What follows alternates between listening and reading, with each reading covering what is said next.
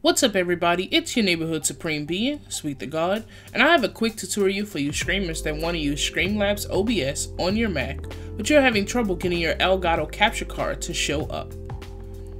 Up until now, I have been streaming from my Mac using the Elgato software that is available on their site.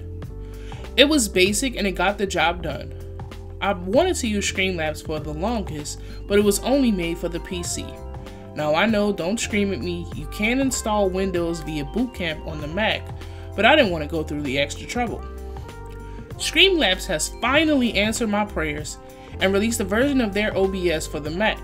The only problem I had was figuring out how to use my Elgato HD60s Capture Card with slobs, because when I tried to add it as a source, nothing would show up.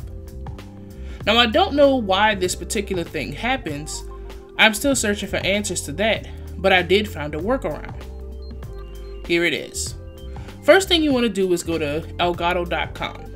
Once there, click in the right hand corner where it says downloads. Scroll down and find the OBS link download button.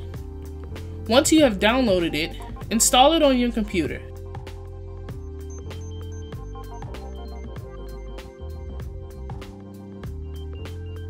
Once you have all of that installed, you want to click your launchpad and open OBS link.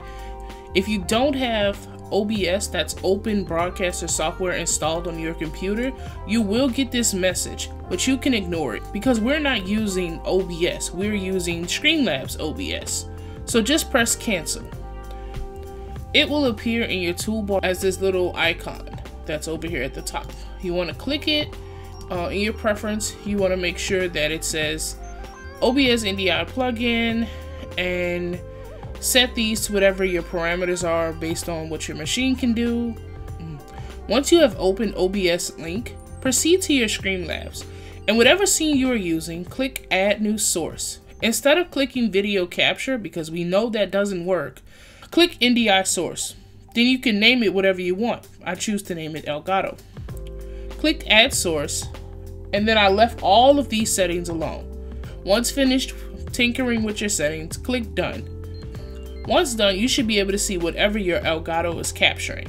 Mine is the Xbox One X, and as you can see on the screen, I have a little bit of Red Dead starting up that I'm playing on my stream. And that's it. That's how you do it, guys. If this video worked for you, please give it a thumbs up by clicking the like button.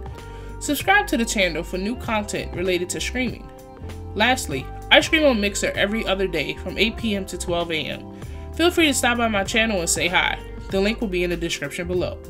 Thanks for watching, and remember, play the game, don't let the game play you. Peace.